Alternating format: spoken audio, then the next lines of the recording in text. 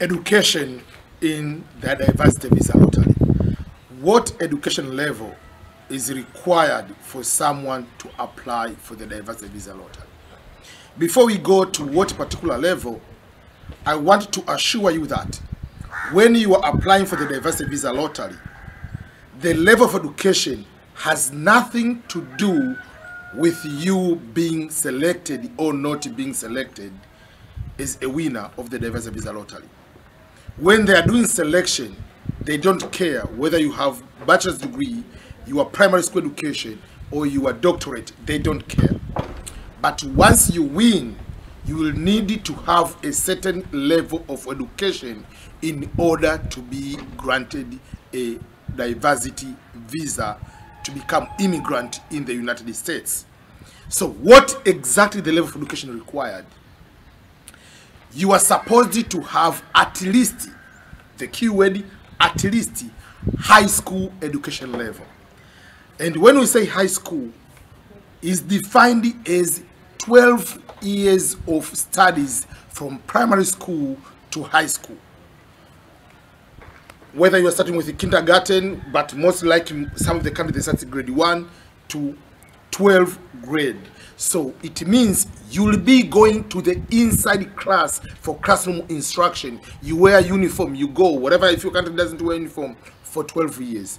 If you do correspondence education, doesn't count. Why? What do I mean like correspondence? For instance, in the United States, we have something called GED. So that is just like alternative education. Instead of going to the class as a normal to finish high school, you take the exam. I know in some of African countries we have some of those where you go to study tuition on your own, you take the exam as a private candidate, you can finish high school. That doesn't count. You must be in the class for 12 years to have a high school education. They are not going to look for the results that whether you got A or not A, but the point is you have finished high school and you need to have documentation to prove that. But what if you are currently a university student, or you went to school, you didn't finish university level? You select some university courses. If you are doing master's degree, if you finish bachelor, it will be bachelor's degree. If you are doing masters, it will say graduate courses. That means you are studying right now, or you have already masters. If you are studying PhD, it will say some doctorate courses, or you are finished, it will be PhD or doctorate in that way. There are some people, this is the confusion for some people in East Africa. In Kenya, Form 4 is high school. In Tanzania, in Uganda, for instance, Form 4 is not high school. So don't confuse. So if you finish high school, you finish high school. If you haven't finished high school, you haven't finished high school.